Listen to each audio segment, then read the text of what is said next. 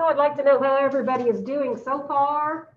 I really want to know about where you are in your work. Today I want to start section 8.8, kind of a long section.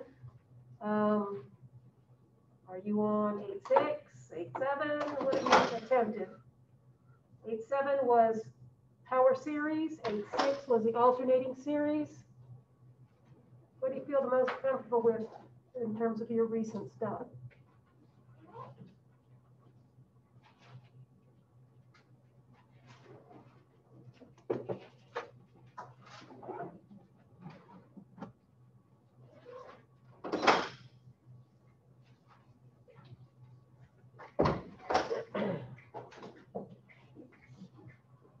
Very weird semester for me. I don't feel like I'm teaching because I feel like I'm talking to this thing here, just writing stuff down and you write it down. I'm used to giving out handouts and watching you do problems and having students come to office hours, those kind of things. So I really have no feel for what you guys are getting or not getting. That's why I'm begging you to tell me how's it going. Okay, medium.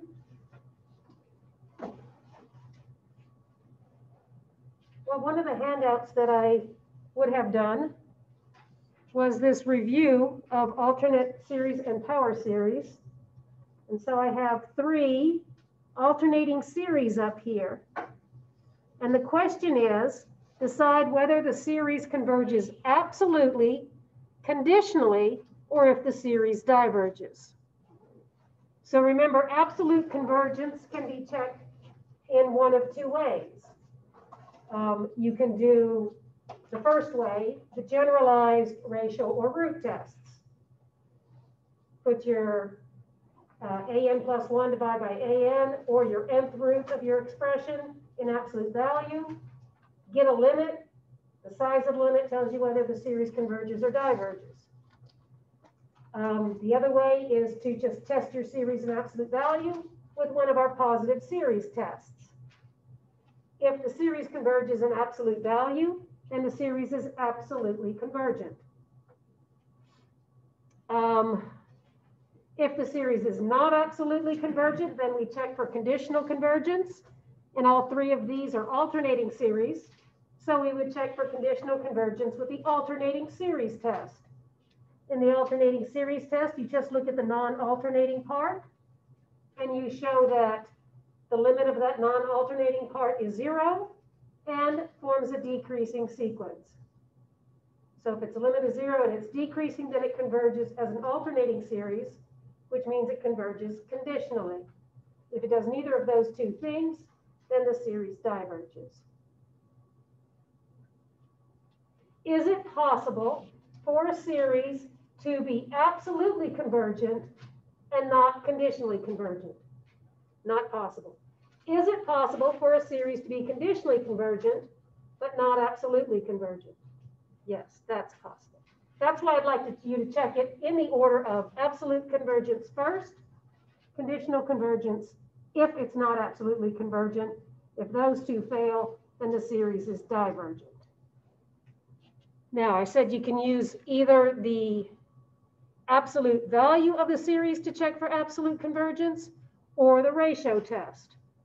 You can kind of tell which ones will work for the ratio test. Of the 3 here, only one of them will work with the ratio test. Which one? The third one, correct, part C. The other 2, you'll have to check the absolute value of the series. In other words, you just check this part here, if it converges in absolute value. Okay, so try those 3. Let me give you a minute. Ask questions if you have them. Same with you guys at home. You can always ask your question out loud or ask your question in the chat box. But please try these 3. I'm really going to emphasize that you write things up in a logical manner. What you're essentially doing is doing kind of a mathematical proof. You're proving whether these things converge absolutely or converge conditionally or diverge. So you have to have a convincing argument laid out on your paper, not just state an answer.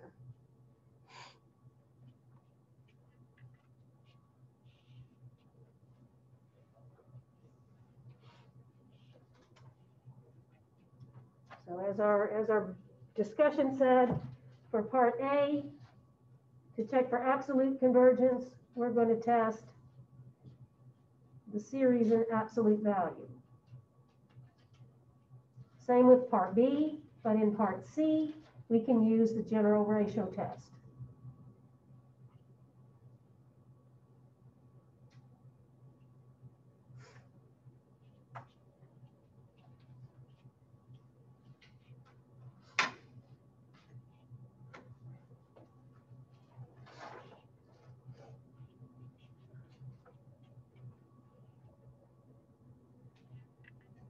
I'll give you about 10 minutes here. We're going to have some somewhat quiet time for 10 minutes while you work these, but please ask questions when you have them.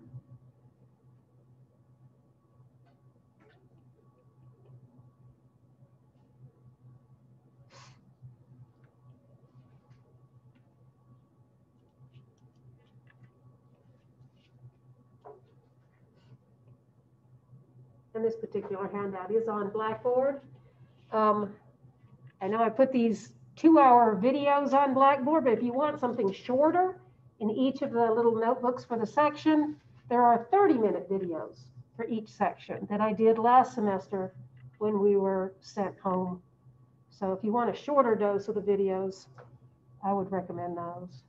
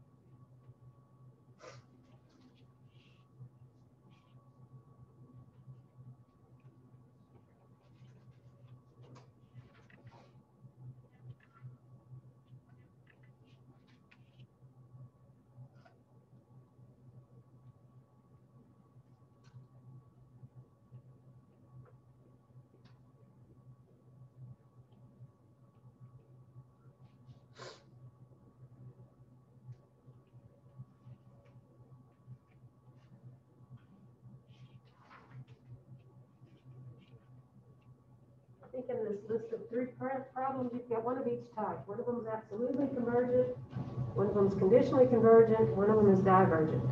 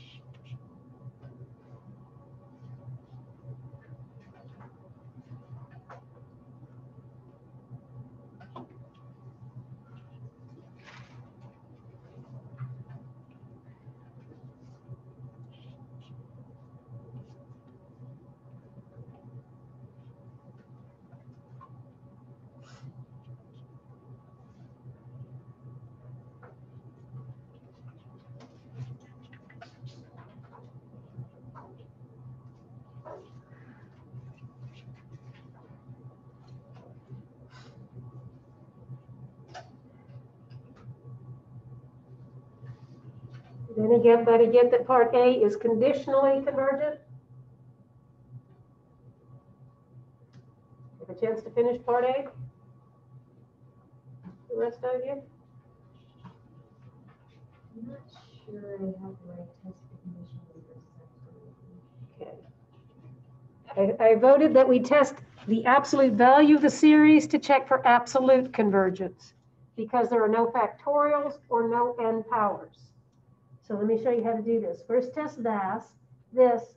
This is our test for absolute convergence.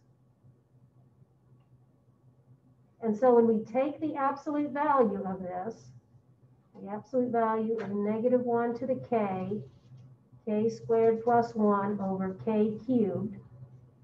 That just gives us the k squared plus 1 over k cubed.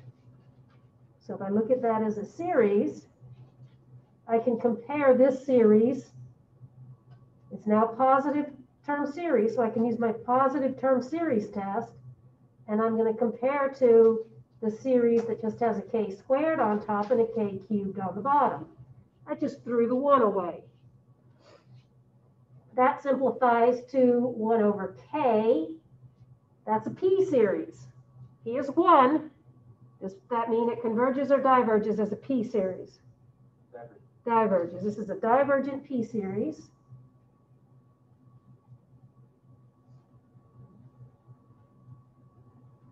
And I can use the direct comparison test, which says that if the original series is bigger than a divergent series, then it's divergent. And the original series is bigger by 1 in the numerator. So by the direct comparison test,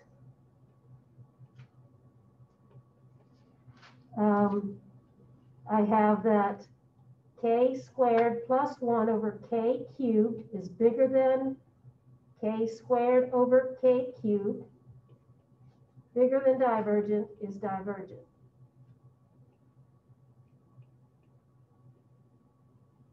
Doesn't mean that this series diverges. It means the absolute value of that series diverges. So from here, I just say it's not absolutely convergent.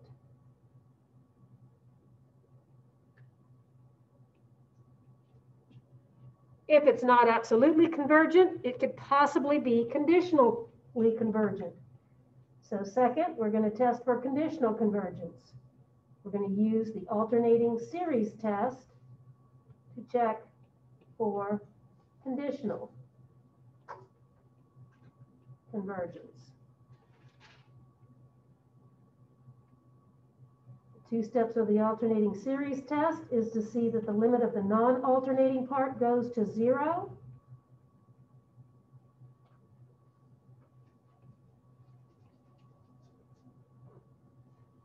and to see if it's the non-alternating part is decreasing.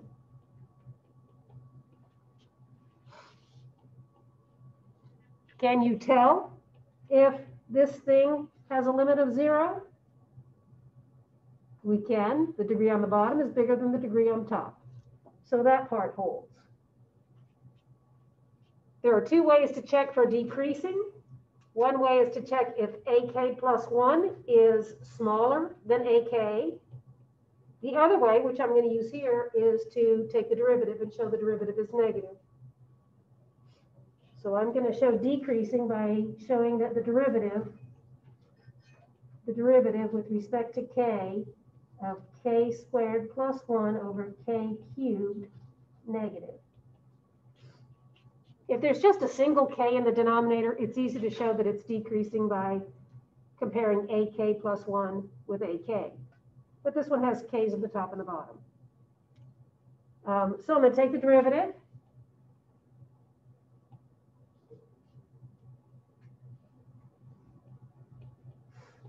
And we'll get the bottom times the derivative of the top minus the top times the derivative of the bottom over the bottom squared.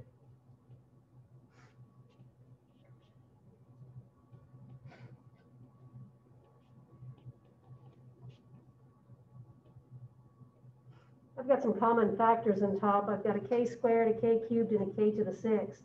Let's knock out a K squared everywhere. Cancel a K squared here. Cancel 2 of those here. Cancel 2 of those there. And then we're going to multiply that out on top. That'll be K times 2K is 2K squared minus 3K squared minus 3 all over K to the 4th. So my numerator is negative. It's a negative K squared minus 3, which can be written as a negative K squared plus 3. K squared plus 3 is positive for any K, so minus K squared plus 3 is always negative. K to the 4th is always positive. So no matter what K is, this is negative. So it is decreasing. It does the two things that the alternating series test tells us makes a convergent alternating series. So our conclusion is that this series is conditionally convergent.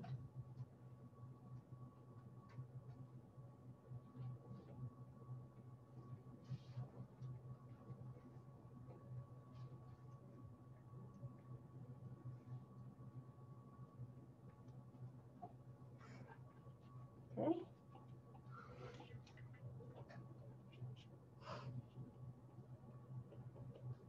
Any questions on any of the steps or any of the things that I've written up here? Including you folks at home? I want to see all this train of thought here.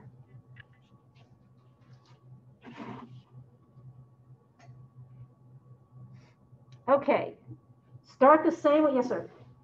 On the part where we tested for absolute convergence, the way I did it is I split it into K squared over K cubed plus 1 over K cubed. Perfect.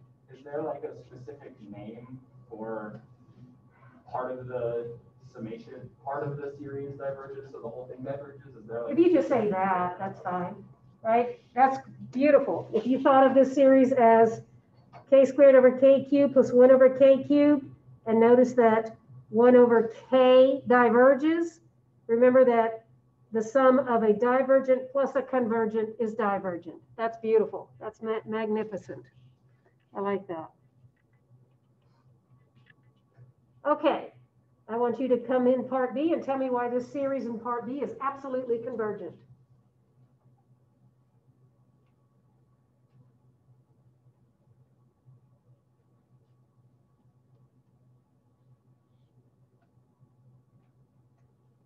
It's a quickie.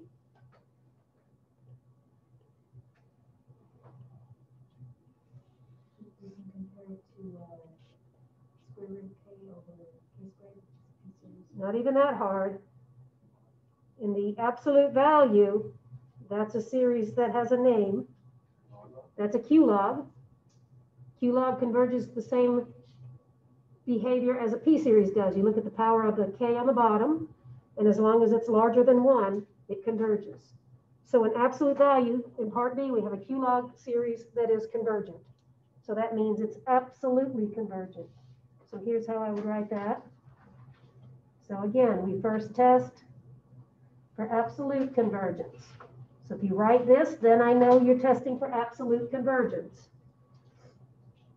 And so when we take the absolute value of this series, it gets rid of the -1 to the K plus 1. Everything else in here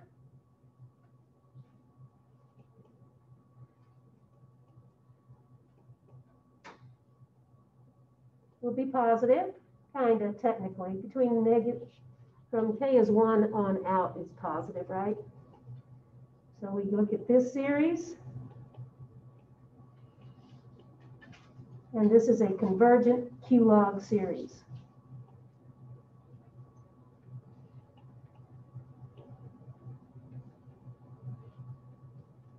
Q is the power on the K in the denominator. Q is 2, which is bigger than 1. And so this series is absolutely convergent. Converges in absolute value.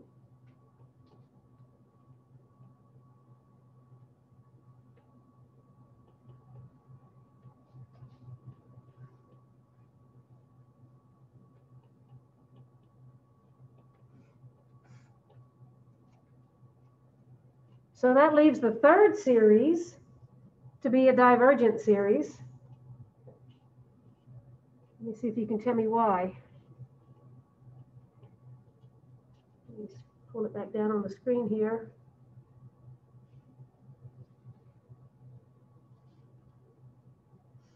You can use the generalized ratio test because of the factorials.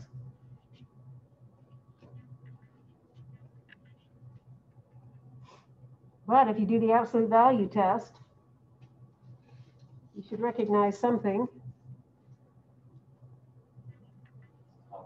It's top heavy. K factorial grows faster than 2 to the K. So in absolute value, it has a limit that's not 0. And then if you do the alternating series test where we have to take the limit, that's not 0. Okay, so if you recognize that, that one can be really quick. If you want to go and do the ratio test, you should find that it's not absolutely convergent with the ratio test. So in part C, I've changed my game plan. I'm going to look at the absolute value, the K term. So in this case, it just gives us K factorial over 2 to the K. The limit as K goes to infinity of K factorial over 2 to the K is not equal to 0 because it's top heavy. K factorial grows faster than 2 to the K, so it's not absolutely convergent.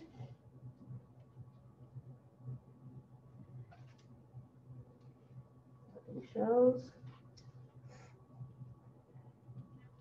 Then we jump to the alternating series test, where the first step in the alternating series test is to take the limit of the kth term. Boom, we're done. The limit of the kth term is not 0. So also fails the alternating series test.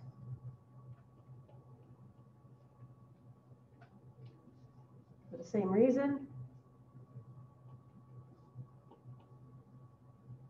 So it's not absolutely convergent, not conditionally convergent, which makes this bad boy divergent.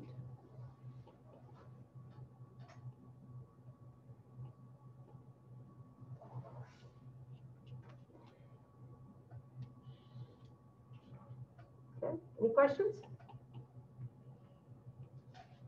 Maybe you do want to try the ratio test. Let me see what I've got here. I had one more thing to say about the alternating series test, or alternating series in general. So I'm going to have to flip my page over when you're ready for that.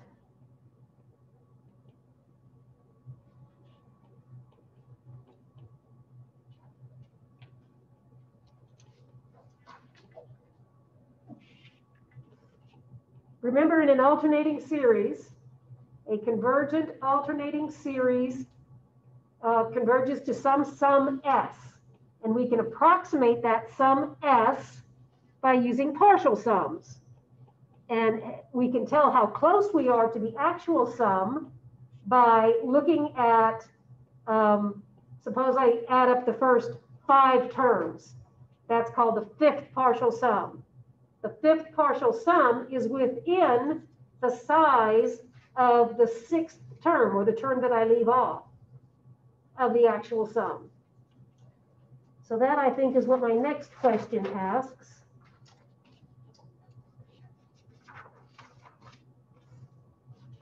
Number two is an alternating series. It's also a geometric series. Do you recognize that? It's an alternating series and it's a geometric series. In a geometric series, we can find the actual sum. In an alternating series, we can approximate the actual sum. So I want to do both things here. So recall that in an alternating series, in a convergent alternating series,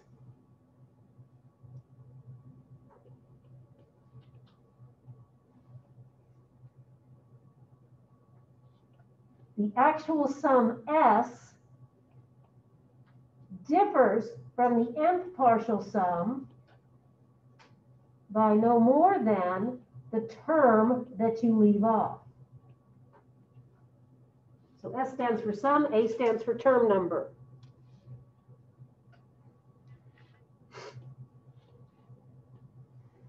Okay, so in number 2, estimate the sum of the series within 4 decimal place accuracy, but first let's get the actual sum as a geometric series. So first, note that this is a geometric series that alternates.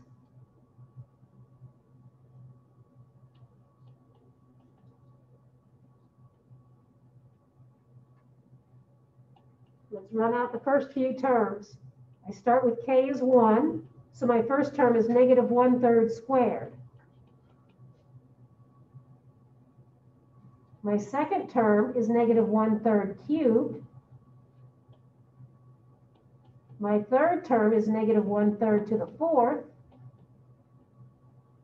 And then let's put one more on here, negative 1/3 to the 5th. And then it goes on and on and on. So that's telling me that A is a positive 1/9 and R is a negative 1/3. Agree?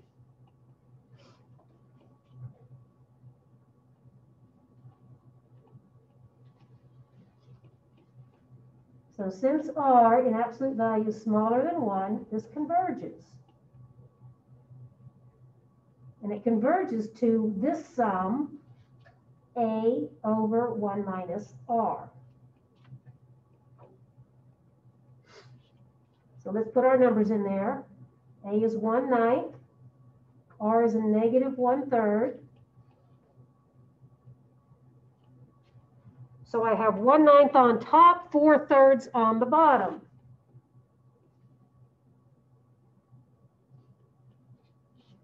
So that's 1/9 times 3 over 4. 3 goes into 9 3 times. 3 times 4 is 12. 1/12. On a calculator, 1/12. I don't know, how big is 1/12 on a calculator? Anybody got one handy? If I can have this to, say, 5 decimal places. 0.0833. Okay, did you say 808? 0.08333. The 3's repeating? Okay. All right, so that's the exact value. Now, our estimate, now let's estimate it using the stuff that I wrote at the top. stuff that I wrote way up at the top.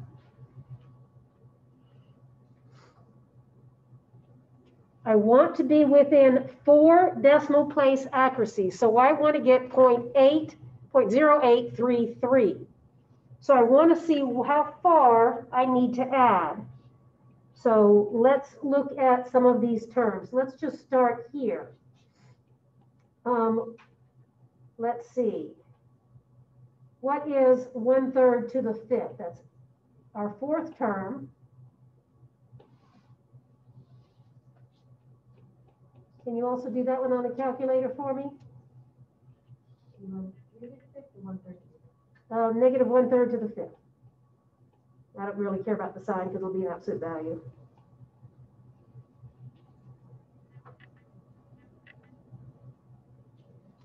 .004115.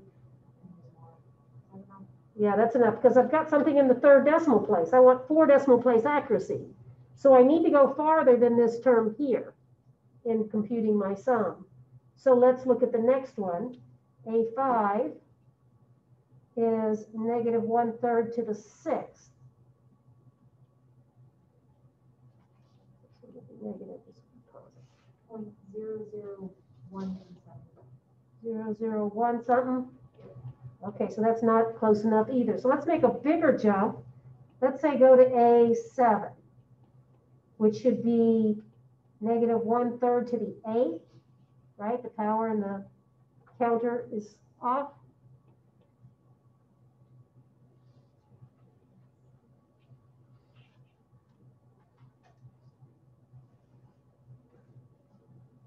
Ready? 4.57 to -4. It's 4.57 times 10 to the -4, which means I move this decimal back 4 places. So I've got 1, 2, 3, 4. So far that's not big enough, right? I want 4 decimal place accuracy. It's still affecting the 4th decimal place. So let's go one more. Let's try A8, which is negative 1/3 to the 9th.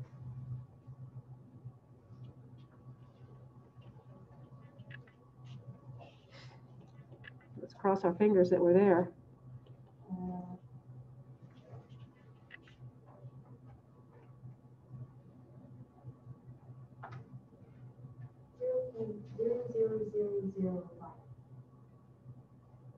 Four zeros behind the decimal? Yes. And is the next digit a 5 or does it round up to a 5? It is 5 and 0. So 5 technically makes the digit round up, right? So I need this digit here to be smaller than 5. I've got to go one more term.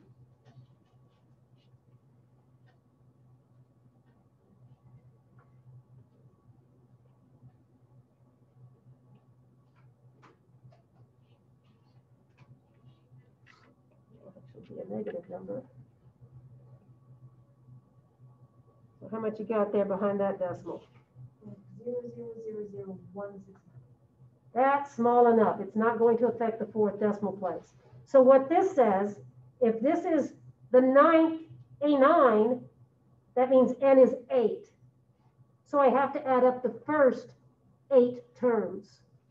So if AN plus 1 is represented by A9, then N is 8. So we need to use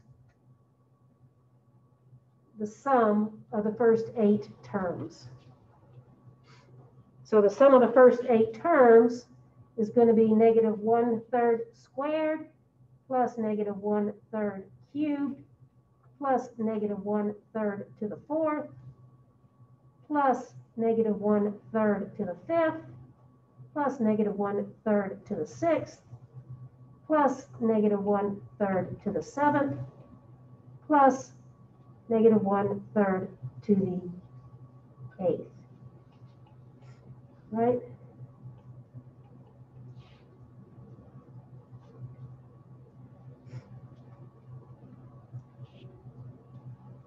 So we can add those guys up. That's only the 7th. Yeah, no, this is, because my N started at Oh gosh, you're right. So A9, this really wouldn't be A9. A4 goes to 5. Right, so I need to go some more. To the 9th, so it would be A9 is actually negative 1/3 to the 10th. That's right. A9 is actually negative 1/3 to the 10th.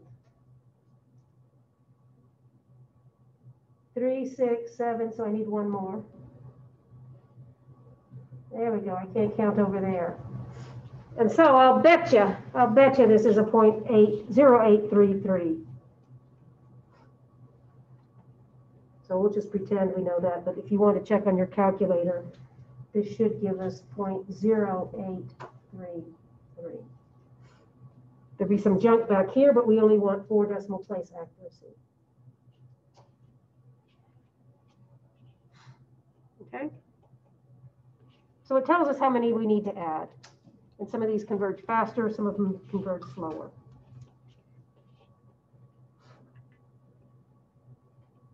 That's only true for alternating series. Okay? Okay, so we need some practice using the ratio test to find the interval of convergence.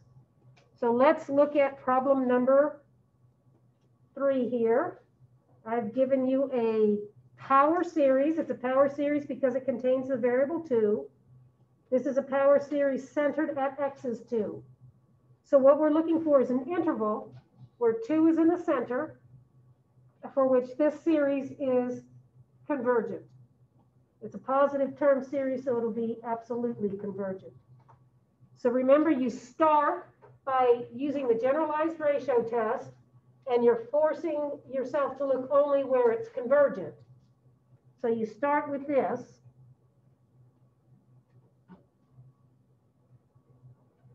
The limit as k goes to infinity of the absolute value of ak plus 1 divided by ak, and you want to know where it's absolutely convergent. You include the terms that have the x's. So this is going to generate an inequality with the variable x. So I will stop talking again for a little bit, or try to stop talking, and give you time to work this. I'll give you about 3 minutes.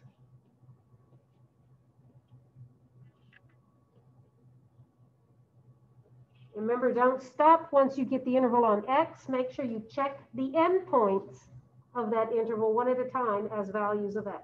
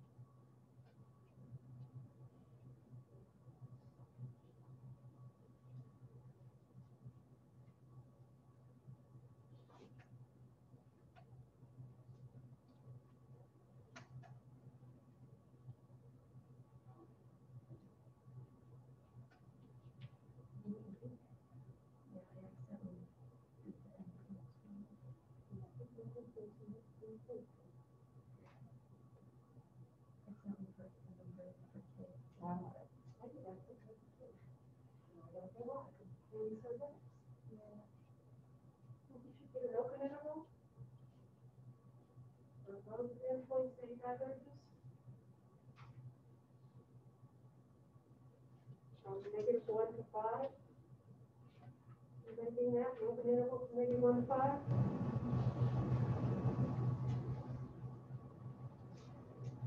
Okay, I'm gonna get caught up with you here. So for this particular example, this is going to look like the limit as k goes to infinity, k plus 1 squared, x minus 2 to the k plus 1, divided by 3 to the k plus 1, times, down here I'll have k squared, x minus 2 to the k, 3 to the k, slap those absolute value bars on, and set it smaller than 1. And remember that 3 to the k plus 1 is 3 to the k times 3 to the 1. And similarly here, I can write that as x minus 2 to the k times x minus 2 to the 1. So let's see if it fits here.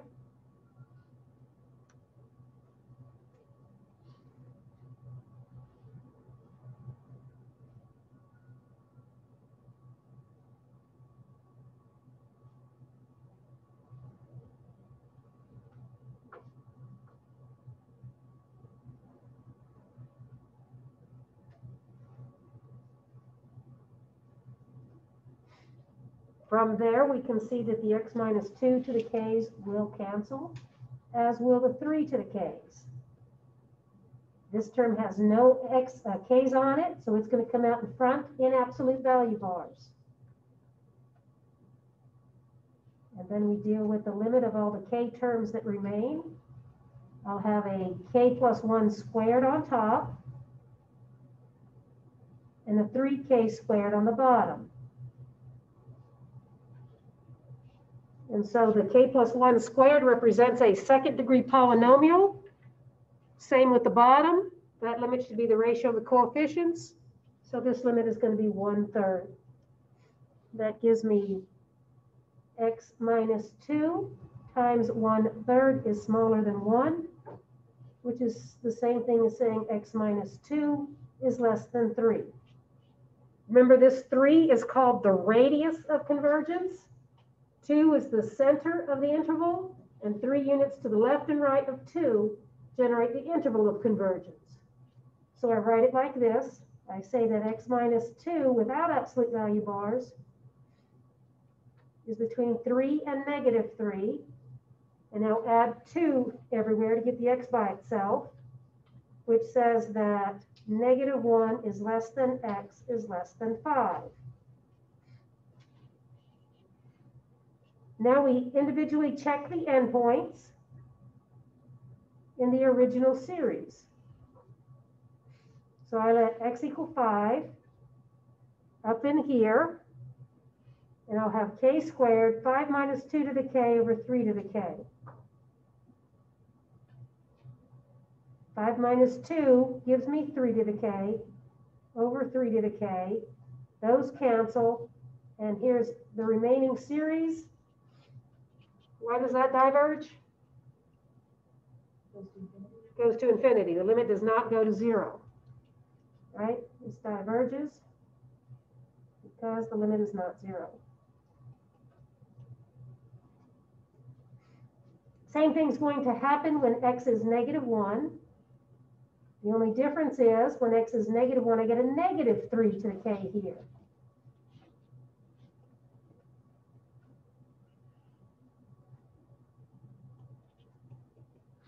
Negative 3 to the k is the same thing as minus 1 to the k times positive 3 to the k.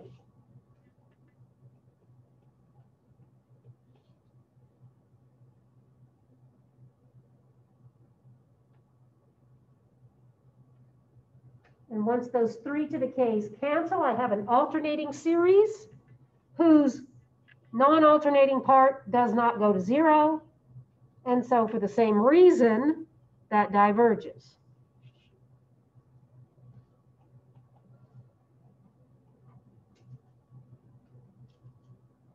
So our interval of convergence is the open interval between negative 1 and 5, which means this thing will be absolutely convergent if x is any number in between negative 1 and 5, and it will be divergent at any number outside that interval.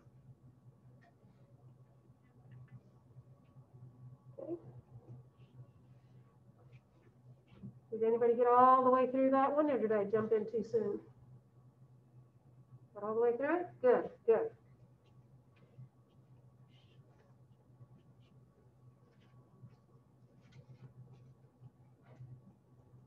Okay, so I've got another one for you. Find the values for which x to the k times k factorial, show it, is convergent. For what values is this power series convergent?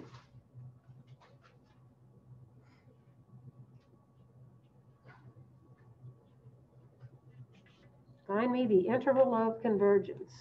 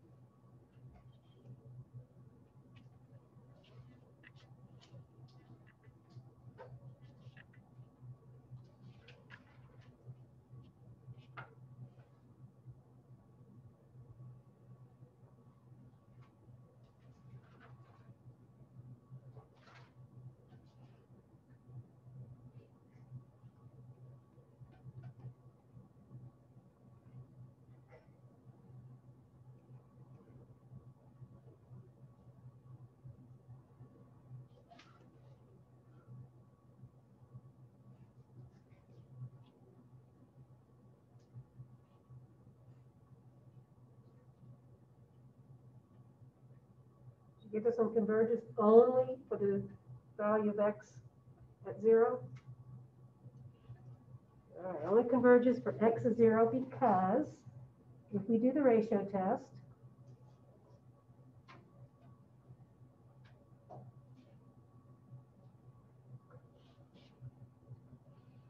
find what makes that smaller than 1, then we're looking at the limit as k goes to infinity of x to the k plus 1, k plus 1 factorial, divided by x to the k, k factorial. Now again, the x to the k's will cancel, and that gives me an x to the first that I pull out front in absolute value. K plus 1 factorial is k plus 1 times k factorial.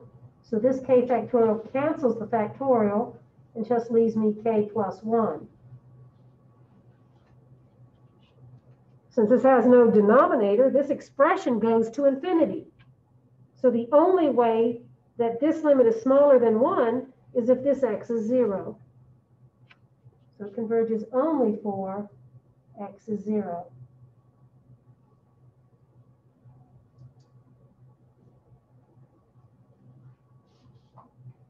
Okay. Now the other case, there were 3 cases for a power series. It converges on some subset of the number line, converges for only 1 point, or converges for the entire number line. I want you to show me that this power series, let's call this one part A, and here's part B. Do the same for the power series sum from n is equal to 1 to infinity of x minus 6 to the n divided by n to the n. Tell me why, or show me that that particular power series converges for all values of x.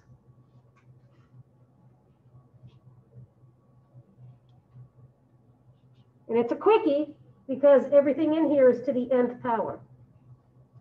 So that's the hint that you can use the nth root test with the absolute value bars on it.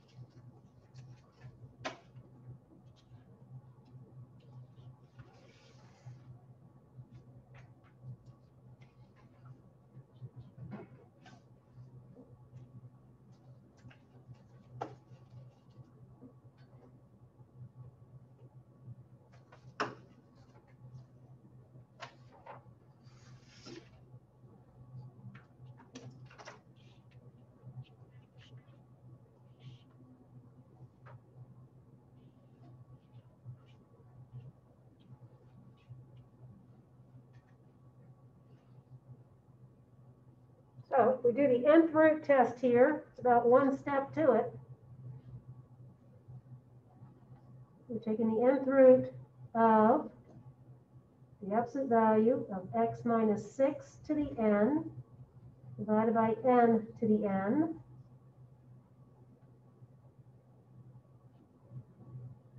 So that cancels the n powers and gives me x minus 6 divided by n.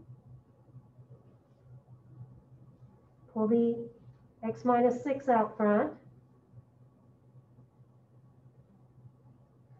And we've got this limit. But the limit as n goes to infinity of 1 over n is 0. If I multiply that with anything, I get 0.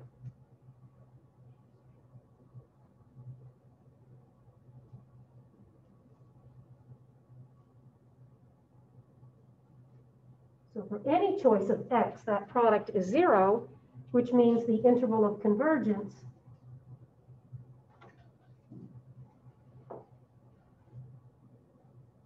is from minus infinity to infinity. Okay? So that limit of the non-x terms is a constant. You'll generate an interval centered around whatever we've got here. If it's infinite, then it only converges for what makes that equal to 0. If the limit is 0, then no matter what x you use, it converges. Okay?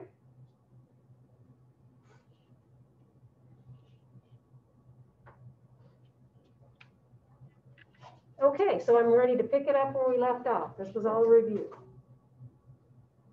The important thing about power series is that on its interval of convergence, it matches the behavior of a function. And so if I want to know function values, I can plug those values into the power series as long as they belong in the interval of convergence. If I want to take the derivative of a function, I can take the derivative term by term of its power series. Same thing with an antiderivative. So I'm going to write that down here. This is actually in section 8.7, but it's going to lead me into section 8.8, and we'll use it there. So back to section 8.7.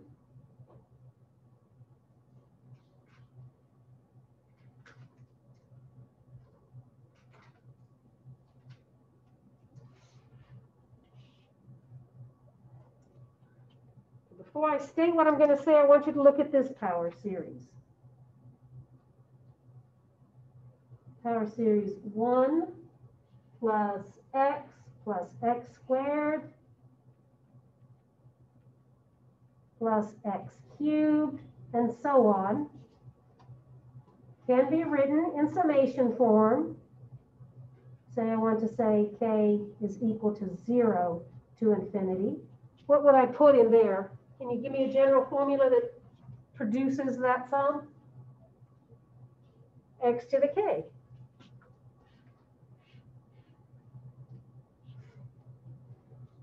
For particular values of x, this is a geometric series, right? Geometric series whose first term is 1 and whose multiplier is x.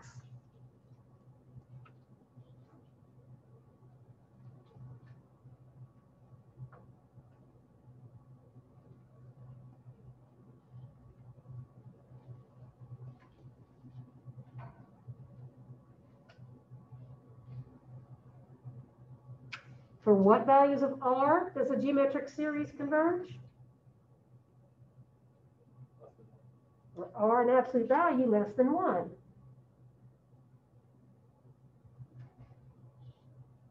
In other words, its interval of convergence is this. Oops, I need an x.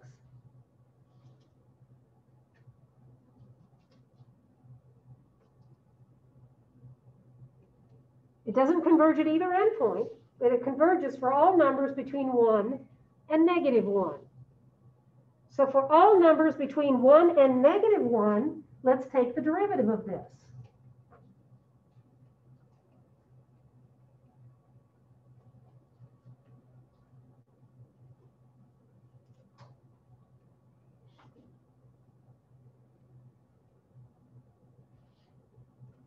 So I'm taking the derivative of both sides of that equation that I wrote up there. So I'm going to take the derivative on the left for you. The derivative of 1 is 0. The derivative of x is 1. Derivative of x squared is 2x. Then I get 3x squared, and so on. How would you write that over here? Well, let's take the derivative of it. We have a k times x to the k minus 1. Now let's look at our summation symbol. Notice that I can't start at k is equal to 0 anymore, because at k is equal to 0, it gives me a minus 1 power.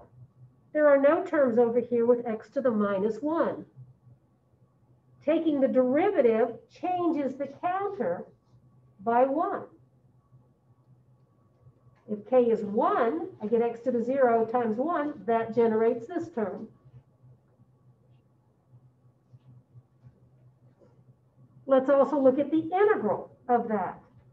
If I take the integral of 1 plus x squared plus x cubed and do that term by term, then I'm taking the integral here. If I integrate this, I get x plus x squared over 2 plus x cubed over 3 plus x to the 4th over 4, and so on. If I do that over here, I get x to the k plus 1 divided by k plus 1.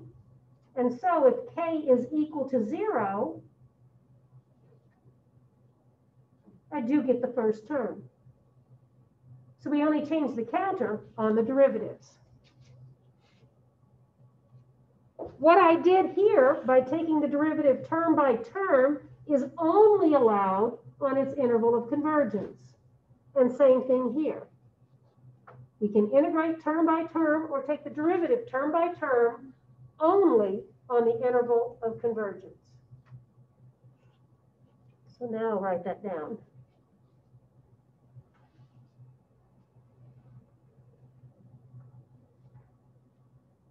On the interval of convergence of the power series, however I write it, ak times x to the k. This could also be a function of x, right? It could be centered somewhere else.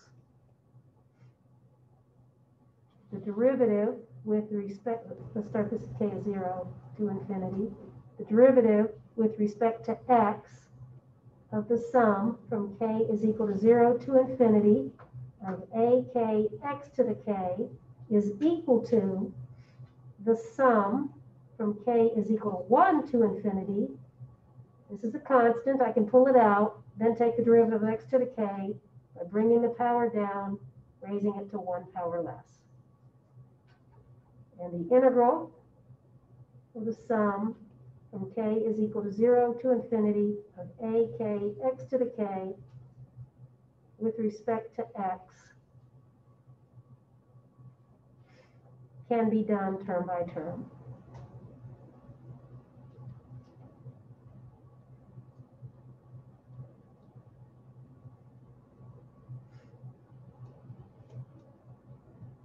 Oops, I'm here 0.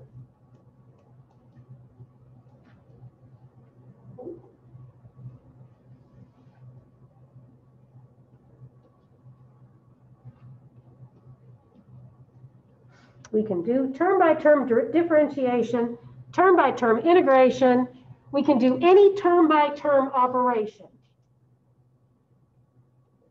We can do function substitution, right? So if this was some function of x and I want to substitute something in for it, I can do that as well.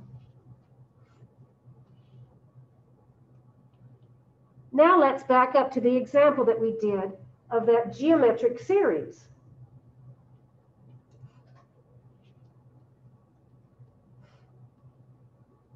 This geometric series up here at the top, let me unzoom.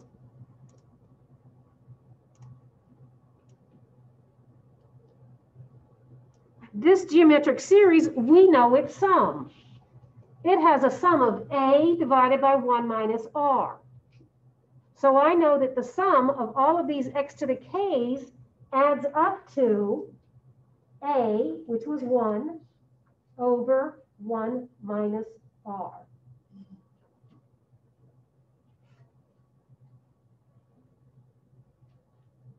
Here's what we just did without you knowing it.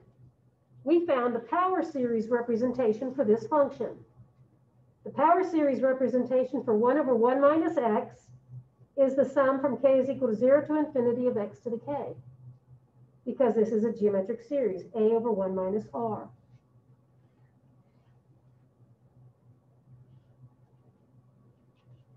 So let me write that back down here. So the power series representation for 1 over 1 minus x is this thing.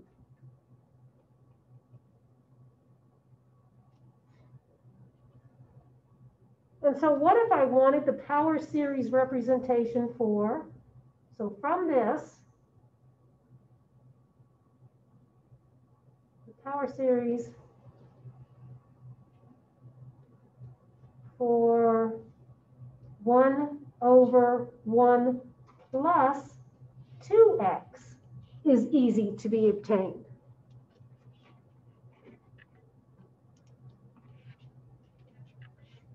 That's still a geometric series form, a over 1 minus r. But you think of the 1 plus 2x as 1 minus a negative 2x, right?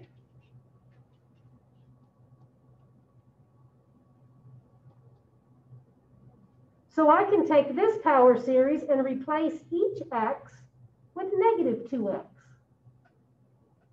A is 1, r is negative 2x.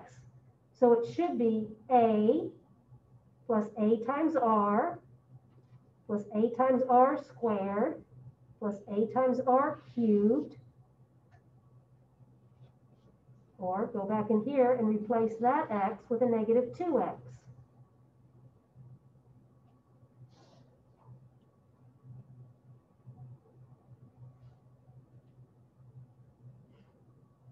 We can do term by term substitution.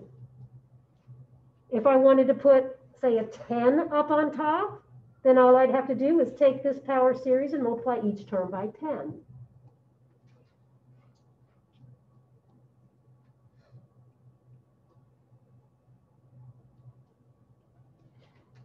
Think. From that, from this first one, how do I get the power series for 1 over 1 minus x squared? But think hard how these two are related to each other.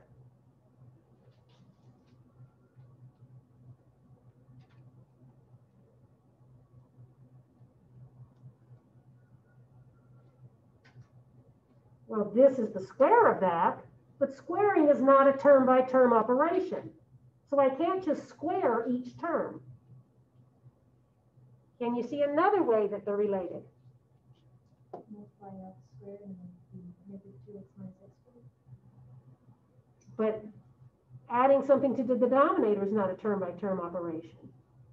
I want you to think of a term-by-term operation that makes these two related.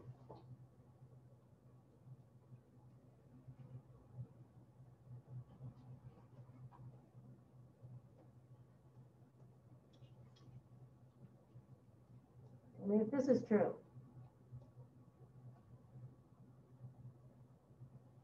True, false, maybe? If I take the derivative of this, do I get that? Except for the chain rule would give me a negative here. Right? Let's take the derivative of that. We'll do it on the board so you people at home can't see it.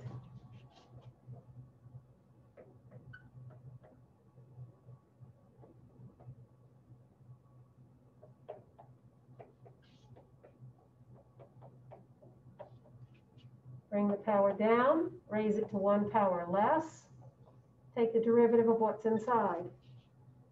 And there she be.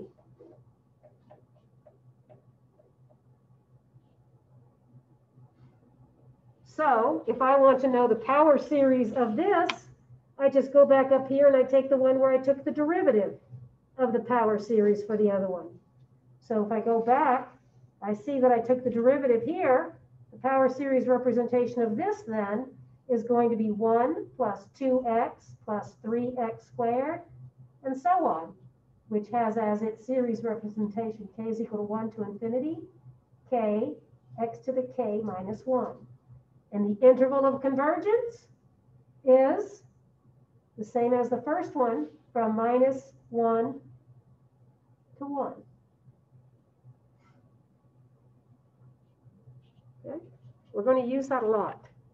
We can get power series for functions by using known power series of other functions and performing term-by-term operations on them. Okay?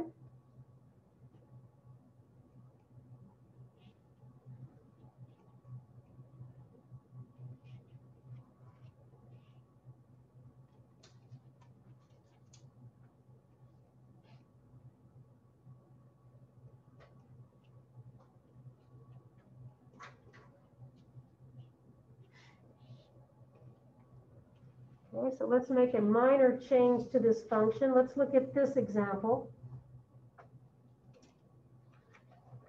Let's look at this series here, except for I'm going to put factorials under it. Let's look at 1 plus x over 1 factorial plus x squared over 2 factorial plus x cubed over 3 factorial, and so on. That's no longer a geometric series because the factorials change, so I don't have a constant multiplier. But I can write it in its general form as the sum from k is equal to 0 to infinity of x to the k divided by k factorial, with the knowledge that 0 factorial is 1. What I want you to do real quickly is find the interval of convergence for this.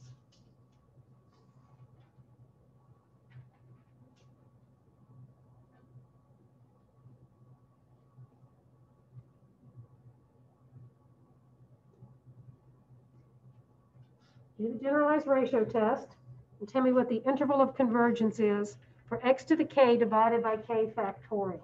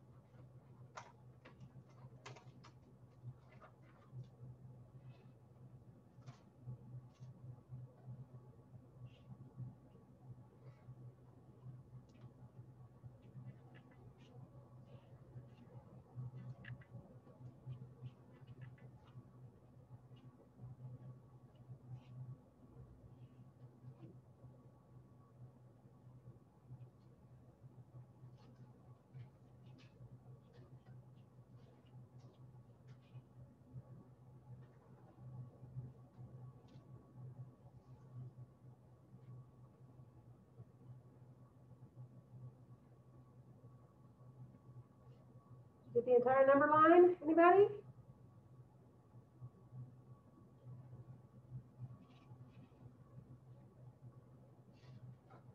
Do the ratio test. Take the limit. K goes to infinity. AK plus 1 divided by AK. We set it smaller than 1. So in this example, AK plus 1 looks like x to the k plus 1 divided by k plus 1 factorial. Now I'm going to divide by that, so that puts a k factorial here, and an x to the k here.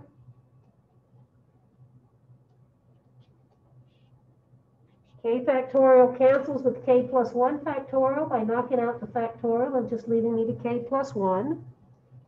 X to the k knocks out the x to the k up here, leaving me only x to the 1. I take that x to the 1 in absolute value bars right here. Then I take the limit as k goes to infinity. All that's left on top is a 1 and a k plus 1 on the bottom. And since this has a k in the bottom, but not on the top, its limit is 0. So no matter what x is,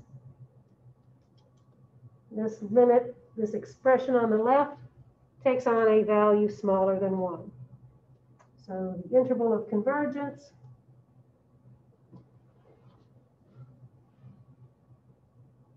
is a whole number line.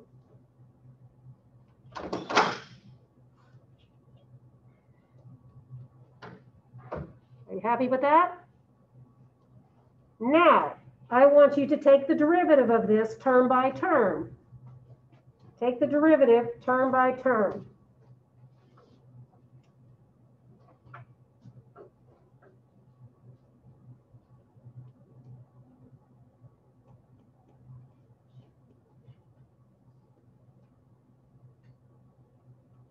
What we said is I can take that series and move the derivative inside the summation symbol as long as I change my counter now to a 1. Take the derivative in here, term by term. And so here we go. The derivative of 1 is 0. The derivative of x is 1, so I just have 0 plus 1 over 1 factorial plus 2x over 2 factorial plus 3x squared over 3 factorial, and so on. Inside here, I'll have the sum from k is equal to 1 to infinity of k times x to the k minus 1 over k factorial.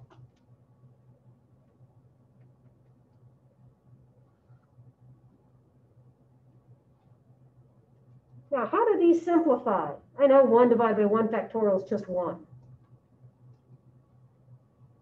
What's 2 divided by 1 factorial? I'm sorry, 2 divided by 2 factorial. 2 factorial is how big? 2. So that cancels. But I'm going to cancel it like this. I'm going to write that as 2 times 1 factorial, so that I can write this as x over 1 factorial. Do the same kind of canceling. Cancel 3 with 3 factorial, and what do you get on the bottom? 2 factorial. The next term would be a 4x cubed over 4 factorial, and 4 and 4 factorial cancels, and leaves you with a 3 factorial on the bottom.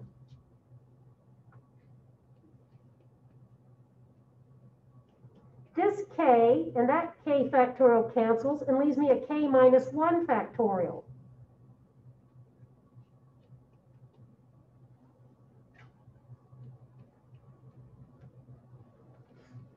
But if I realign these, I can start my counter at 0 by adding 1 to each here. And I get the same series of terms. I get these guys. Hey, where have we seen these before? That's what we started with.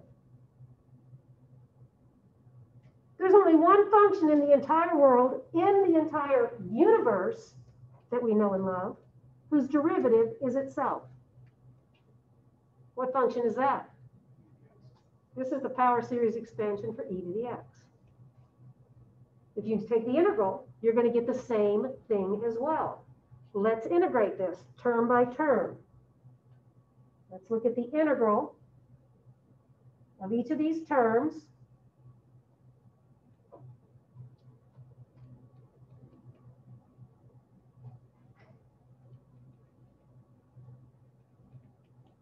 If I integrate the 1, I get x. If I integrate x here, I get x squared over 2. The 1 factorial is down there. If I integrate this, I get x cubed, 3 times 2 factorial. X to the 4th, 4 times 4 factorial. 2 times 1 factorial is 2 factorial. 3 times 2 factorial is 3 factorial, and so on.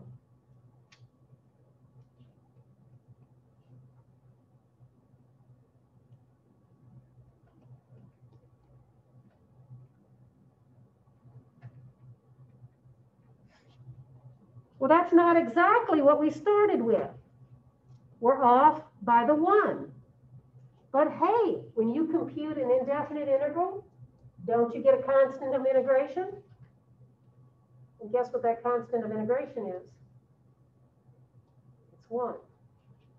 So even though we're off by just a constant, two functions that have the same antiderivative can only be off by a constant. This one is the same as that one. Plus your c is 1. So the integral of it is itself, the derivative of it is itself. That tells us blatantly that that is the power series for e to the x. 1 plus x squared over 1 factorial plus, x over 1 factorial plus x squared over 2 factorial plus x cubed over 3 factorial, and so on. X to the k over k factorial from k is equal to 0 to infinity. If you wanted to do something to e to the x, you can do it to this polynomial, derivatives, integrals. And, you know, one function that we have no clue how to integrate is e raised to the x squared power. E to the x squared. Don't know how to integrate that. We can't do a u to u substitution, but we can integrate its polynomial expansion. We can compute the polynomial expansion for e to the x squared by using this and replacing each x with x squared. And that gives you the expansion for e to the x squared. Then if I want to compute, say, a definite integral of e to the x squared for some reason, I can compute the definite integral of a certain number of polynomial terms until I'm happy with the level of accuracy. That is just outstanding. That just knocks your socks off if you're wearing socks.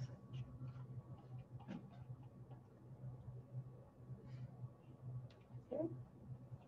All right, so that's the point. We are going to take functions and start from scratch and build their power series. Here we just kind of stumbled into them. I gave you power series and said, look, it matches this function. If you were to put this in Mathematica and graph it, and then project the graph of e to the x on it, fits perfectly over the entire number line. Where if you were to graph this function, say you truncated it n terms, and then you graph that one, it has a perfect fit between -1 and 1. Outside -1 and 1, it starts doing other things. We're going to build polynomials that match functions on an interval of convergence. Those polynomials are going to be called Taylor polynomials. So that's where we start section 8.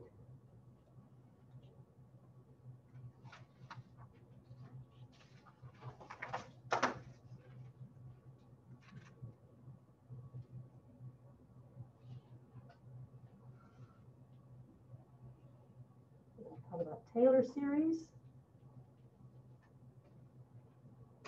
and its first cousin, Maclaurin series.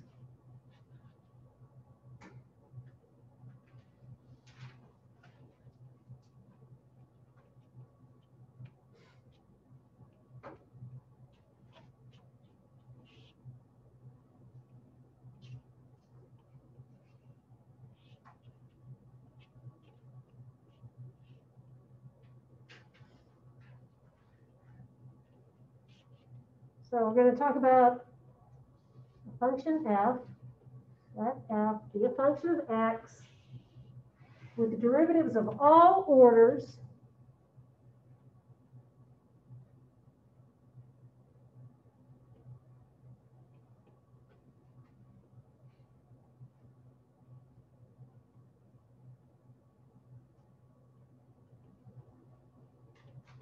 in some interval containing the number c.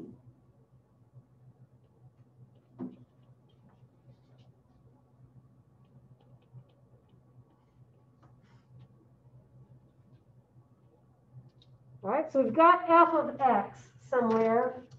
I don't know, I'm just going to draw it like this. There's some function. And we're going to try to fit a polynomial to this. Maybe it doesn't even wiggle like that. Maybe it grows. Maybe it has movement in it that doesn't look exactly like this. But what it doesn't have is sharp corners, because at a sharp corner, there's no derivative. It could have a sharp corner outside some interval containing c, but within the interval containing c, it behaves nicely. So we got to have this. Let's suppose the point at x is c is right here. What we need is the Taylor polynomial that we make to have the same value of f when x is 0. In other words, when x is 0 passes through c. It's got to have the same slope at that point. So f prime of c has to match the derivative of the polynomial. It has to have the same concavity at that point and in an interval containing that point. So f double prime in an interval containing c has to be the same. How fast the concavity changes has to match. So the third derivative has to match, and so on. And that tells us how we're going to make this polynomial. We're going to make the derivatives at c match. And it's going to look like this. A Taylor series generated by f at x is c is given by the following.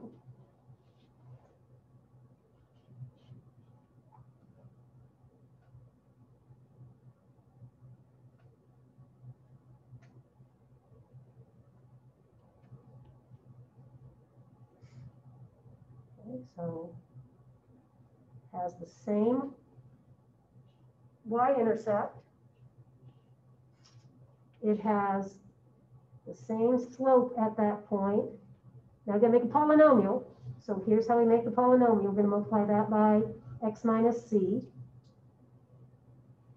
And then I'm going to put a 1 factorial down here. Then the next term is going to match the concavity. And we make the polynomial. This now is going to be x minus c squared, right? Polynomials go up by 1 degree. Under here, you'll have a 2 factorial. Then the third derivative is the rate of change in the concavity at that point, over 3 factorial, x minus c cubed. Then we'd have the fourth derivative over 4 factorial times x minus c to the fourth, and so on. So that I can write this as follows. I can write it in summation form as the sum, I want to use n's, we got k's, from k is equal to 0 to infinity. I'm going to have the kth derivative of our function. The kth derivative has the k in parentheses at x is equal to c. Then the polynomial term will be x minus c to the kth power. And then the factorial term will be the k factorial, where the 0 derivative corresponds to the function itself, and 0 factorial is 1. And of course, a quantity to the 0 power is 1. To make a Taylor series of a function in a certain interval centered at c, start taking a bunch of derivatives. Evaluate all those derivatives at c. Here's the recipe, fill them in. And that matches the value of f in an interval containing c.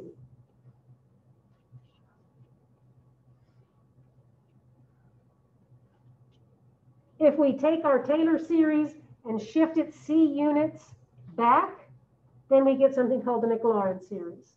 Maclaurin series is a Taylor series where the value of c is equal to 0.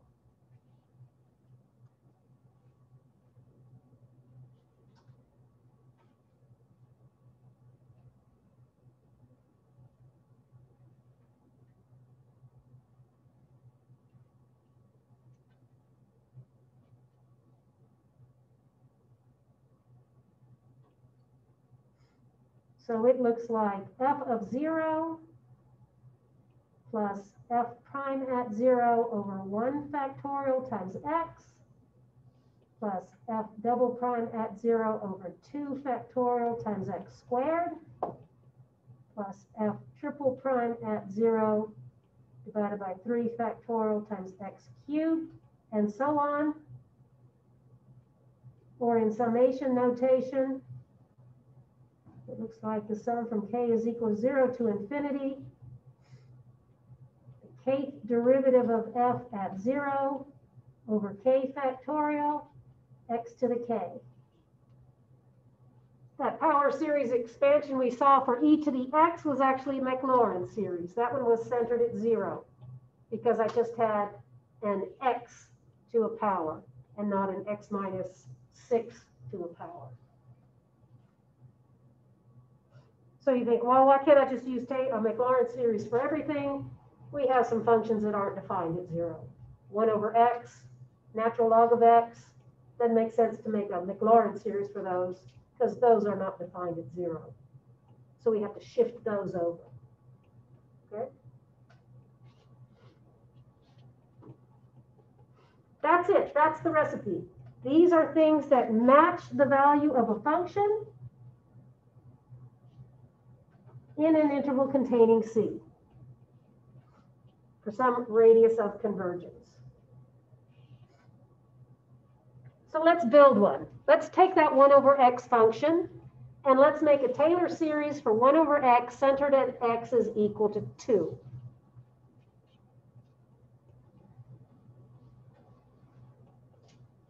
Find the Taylor series, not A, find the Taylor series for f of x is equal to 1 over x centered at x is equal to 2. So that's your value of C. C is called the center. That's going to be the center of the interval of convergence.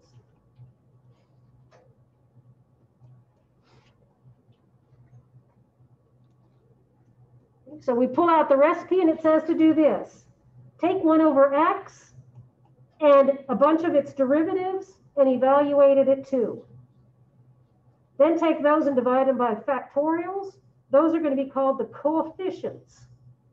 Each of these guys right here are the coefficients of the polynomial. There are some places in web work where they just ask for the coefficients. Okay, so those are those. Okay, so let's do it. Start by taking a bunch of derivatives. Let's start with f of x is equal to 1 over x, which is the same as x to the negative 1. Let's do about 4 or 5 derivatives. F prime of x is minus x to the minus 2. F double prime of x is 2x to the minus 3. The third derivative of x is minus 6 x to the minus 4. Let me write the fourth derivative with a 4 up in parentheses. That's 24 x to the minus 5. Let's do one more just for the heck of it. Uh-oh, stupid me, I want to do one more. Now I need to figure out what 5 times 24 is. 5 times 20 is 100, 5 times 4 is 20. How about 120? How about that? I'm going to write those now with positive exponents because I'm going to have to evaluate each of these when x is 2. So think of this as negative 1 over x squared. This one is 2 over x cubed. This one's negative 6 over x to the 4th, 24 over x to the 5th, negative 120 over x to the 6th.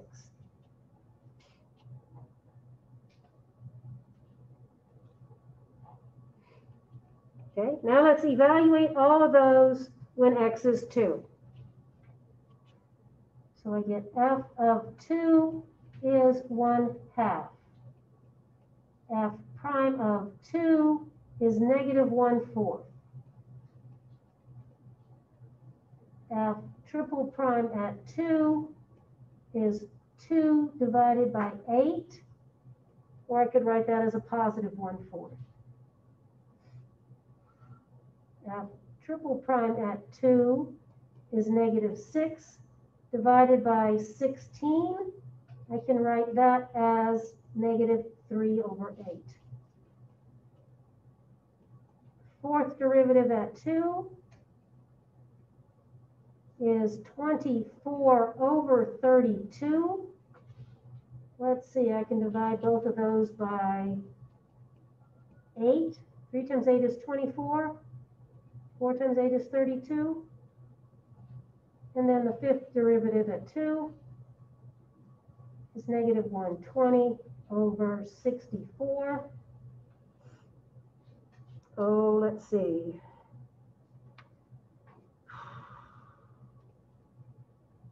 Four goes into those. Does 8 go into 120? Yep, 8 goes into 120, right?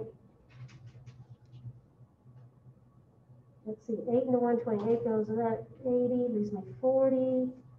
5 to 15 times. 8 times 8 is 64. So negative 15 over 8. Now I'm going to put those numbers right here next to x minus 2's to increasing powers. And so I have that in an interval containing x is equal to 2, 1 over x is exactly equal to f of 2. Let me write the formula here. Plus f prime at 2 over 1 factorial times x minus 2 to the first plus f double prime at 2 over 2 factorial times x minus 2 squared. The third derivative at 2 over 3 factorial times x minus 2 cubed. And then I'll put the other ones in there. You see the pattern. Now we'll put our numbers here.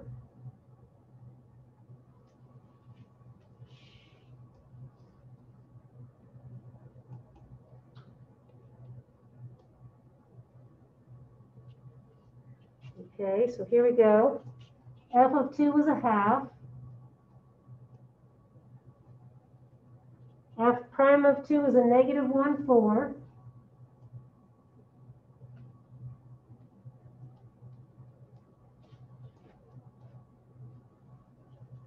F double prime at 2 is a positive 1/4.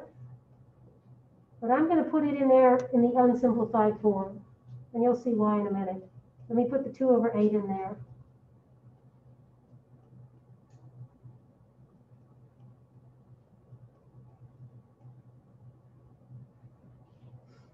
So I'm going to keep the unsimplified forms on top. Put the negative 6 over 16 divided by 3 factorial, x minus 2 cubed. And then I'm going to have 24 over 32 divided by 4 factorial, x minus 2 to the 4th. Let me just put a little dot, dot, dot going here. Because I think these generate a pattern.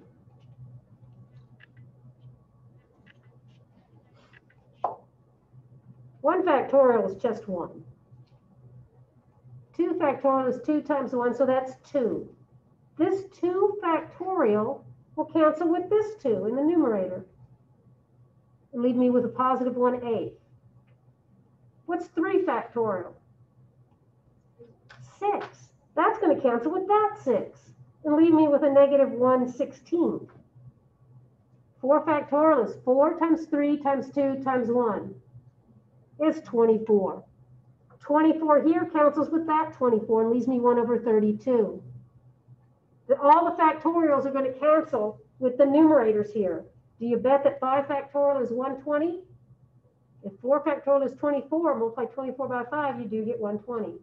So this will simplify. All of these are going to cancel. This 2 factorial cancels here. 3 factorial cancels there. 4 factorial cancels there. So let me run to my next page here. And we can write 1 over x to look like this.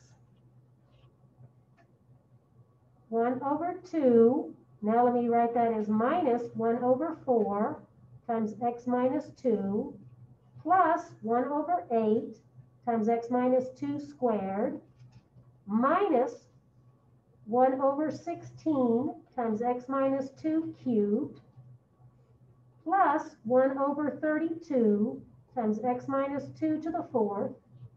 The next term is going to give me minus 1 over 64 times x minus 2 to the 5th. I wrote it like that to see if you can come up with a general formula for this. I want to put it inside the summation notation as a function of k. So what do you notice about 2, 4, 8, 16, 32, 64? Powers of 2, right? Those are powers of 2. Starting with 2 to the first power. This is 2 to the second power.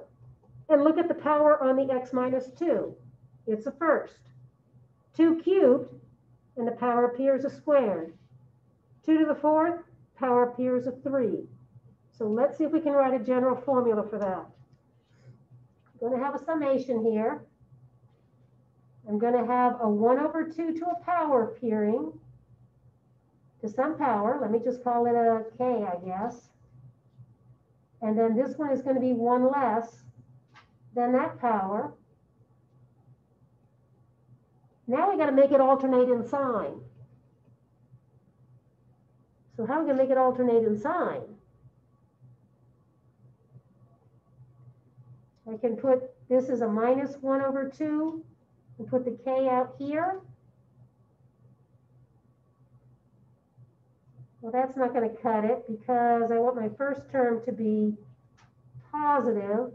If I start with k as 0, then that's bad here. If I start with k as 1, that's bad there. So let me just write this term separately. Let me just write it over here. Let me put our 2 to the k here. And then I want this as negative 1 to the k plus 1. And I want to start from k is equal to 1 to infinity. Do you think that works? If k is 1, this is negative 1 squared is a positive 1. K is 1 gives me a 2. If k is 1, I get x to the 0 power. Then if k is 2, I got an odd power, so that makes it negative. K is 2 gives me the 4 here. 2 minus 1 gives me that. So I do have a closed form representation of this, and that's kind of handy because now I can find the interval of convergence. Let's do that. Let's find the interval of convergence for the power series that we made here using the ratio test. Okay, so we're able to write it in closed form. Not always will we be able to do that. That's kind of tricky. I want you to find the interval of convergence. And I'll bet you $1 the interval does not contain the number 0 because 1 over 0 is not defined. Anybody want to take me up on that $1?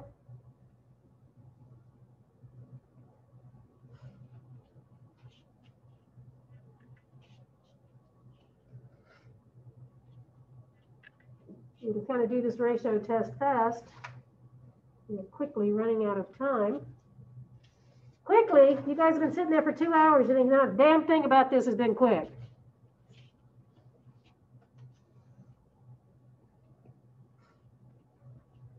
So we're doing the ratio test. We're going to take the limit as k goes to infinity of ak plus 1 divided by ak.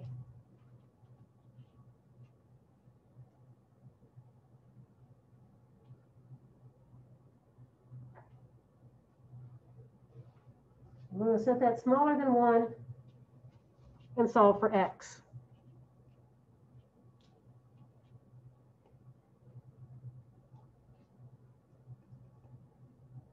So in absolute value, I don't even need to include this minus 1 to the k plus 1. We're going to lose that anyway. So save you a step. Don't put that in there. If I replace that with k plus 1, I get x minus 2 to the k plus 1 minus 1 just gives me x minus 2 to the k. Then I'm going to divide by that. So I'm going to have an x minus 2 to the k minus 1, and then a 2 to the k.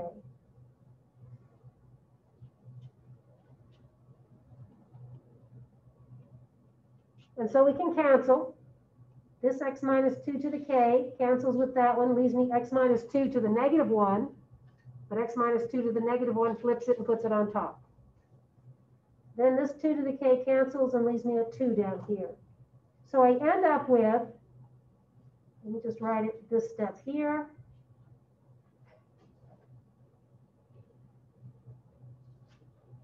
And then do what I said I was going to do. Take that out front in absolute value bars and put it on top.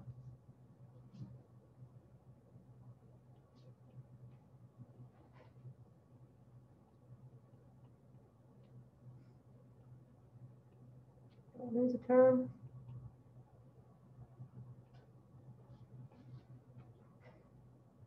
You good there? So as k goes to infinity, 1/2 stays at 1/2. So I have x minus 2 times 1/2 is smaller than 1.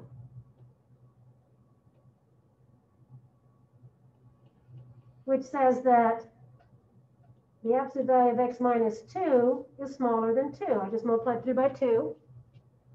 So x minus 2 lives between 2 and negative 2.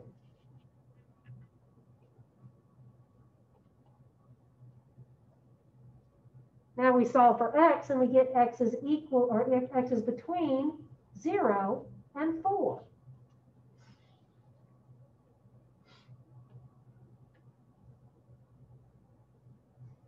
Now we need to check the endpoints. So we're going back up in here and we're putting those x's in. So we're going to put a 0 in there.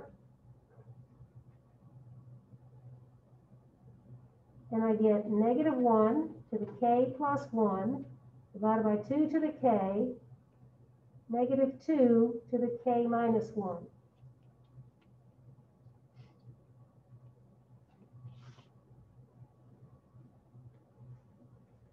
I'm going to write negative 2 to the k minus 1 as negative 1 to the k minus 1 times 2 to the k minus 1.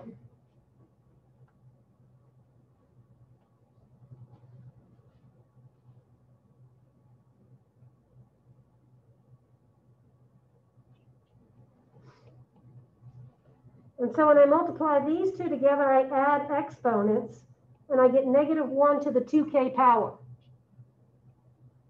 What's negative 1 to the 2k for any value of k? 1. It's an even power. So this multiplies together to give me negative 1 to the 2k, but that's just equal to 1. These cancel, and it leaves me 2 to the negative 1. If you add up a bunch of 1/2s, you get a big old number. This has a limit that's not 0, so this diverges. If x is equal to 4, the same thing happens. If x is 4, this is a 2 to the k minus 1 and a 2 to the k, and it's going to simplify to the same darn thing. It doesn't go to 0, so our interval of convergence is going to be an open interval. And that's where we end it. We are going to make Taylor and Maclaurin series. If we're lucky enough to write it in closed form, we will, and then find the interval of convergence. And there's going to be a list of known Maclaurin series that I'm going to have you memorize so that you don't have to start from scratch and reinvent the wheel each time. And it's a real easy recipe. Take a bunch of derivatives, evaluate them at the center, and then plug them into the formula. So that's where we are on Wednesday. We've got, this is the 11th. Monday, we'll finish section 8.8.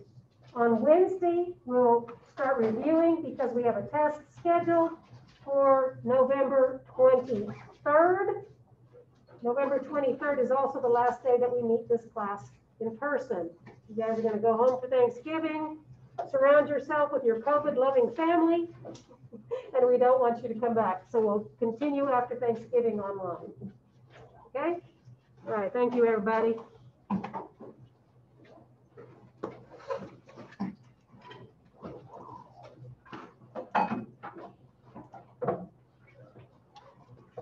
Anybody at home before I shut off my Zoom call have any questions?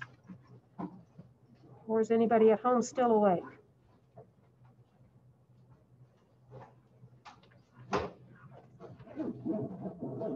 Anybody at home still there? There we go. All right, I'm gonna hit the old stop share button. And then I'm gonna hit the stop record button.